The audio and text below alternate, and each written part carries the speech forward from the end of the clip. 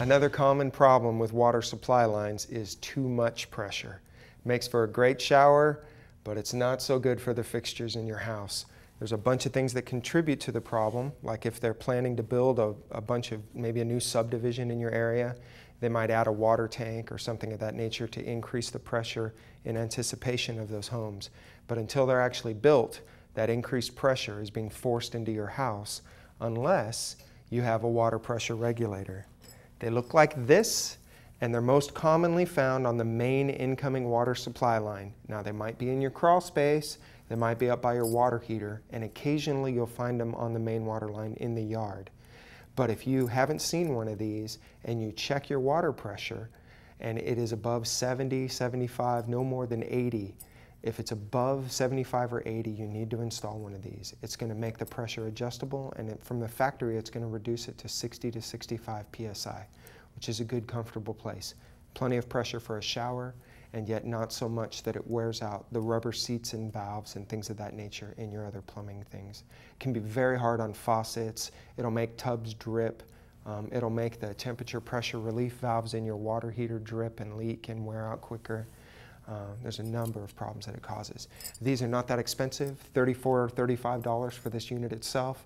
You'll need to buy the adapters, depending on if you have copper or PEX or what your supply line is.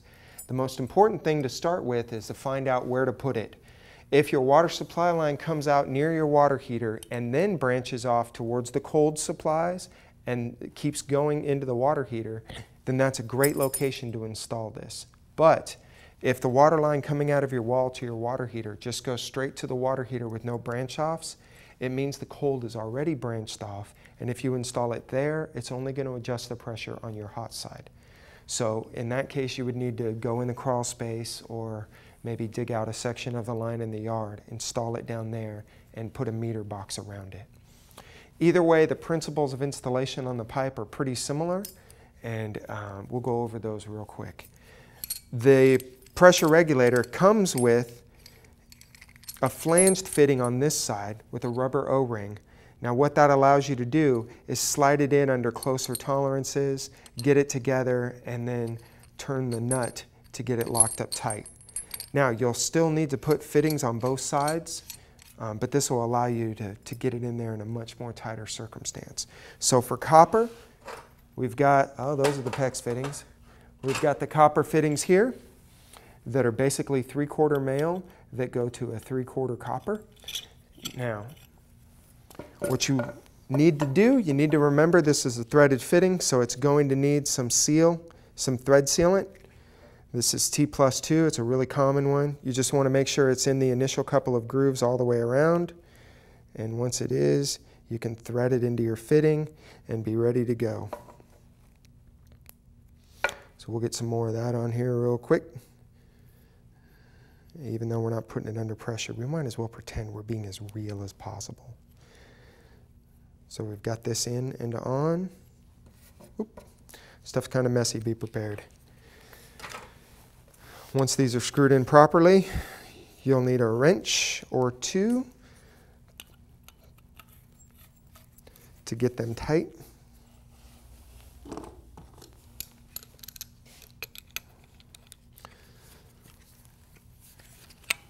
Couple of turns should be more than enough.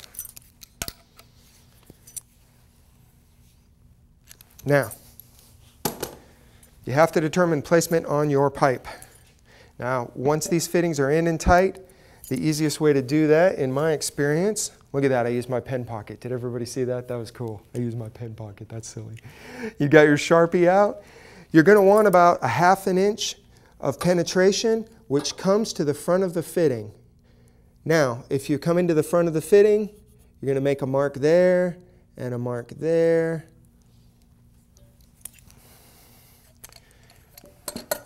Set this to the side so that we can get this pipe cut. Now, if you've already watched the how to solder section, you're already familiar with the tool I'm using. There it goes. We'll get this section cut clear and be ready here in just a second. Now, much like in your house, you can expect some movement of the copper. There's usually a little bit of play where it'll bury it back into the wall and the like, so that's not unusual at all. You'll actually need that later on because you need it to get out of the way so that you can slide it past itself. Now at this point, the easiest way to do this is to prep these ends the way you know you should if you've watched the soldering section. Get that placed in there, get that soldering taken care of. Now, I almost lost the O-ring. It fell out of, well, look at that. Little sucker doesn't want to cooperate today. That's okay. We'll get the O-ring pushed back in there. We're going to need to solder this fitting on, so we really need that O-ring to get out of the way because that O-ring will get damaged by the heat. So it was running for a good reason. Now once that's on and tight and you've got those ends prepped, you solder this joint here, solder this fitting on here as well.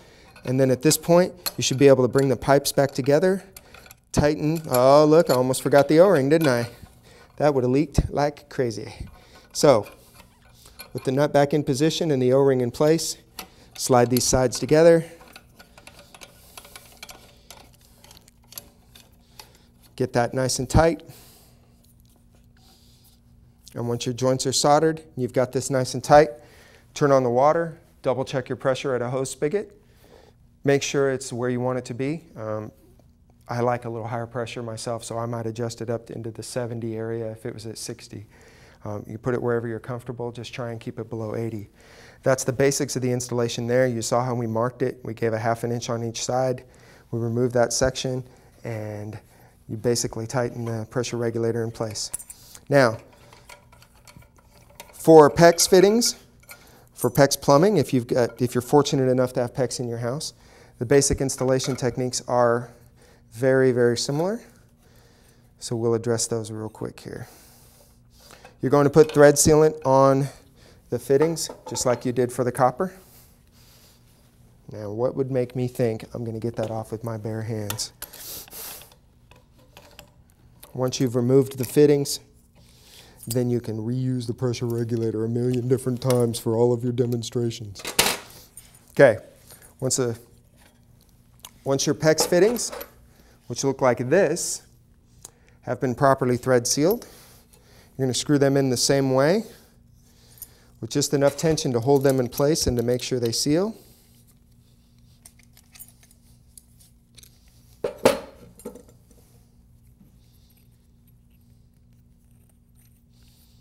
Basically, we need to pre-assemble this so we know exactly how large of a piece of PEX to cut out of the way. I'm using this adjustable wrench to hold this round fitting still while I get this fitting in nice and tight. Okay? Now once that's in nice and tight,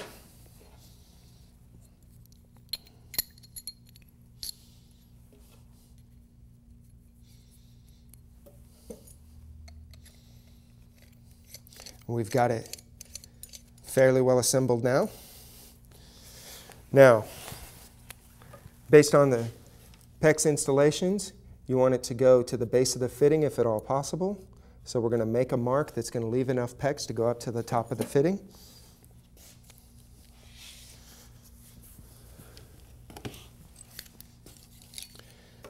A basic tubing cutter here to take care of the PEX.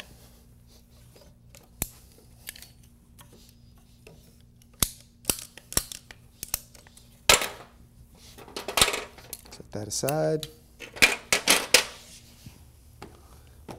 Got a couple of crimp rings here which need to slide on first. If you haven't yet watched how to install PEX, dig that chapter out. PEX has got some flexibility so it cooperates in tighter areas a little better than copper does. But you're basically going to bring the pipe together, bring the fittings up to where they need to be. Bring out a PEX crimping tool that will allow you to get a good grip on them and crimp them to the size they need to be.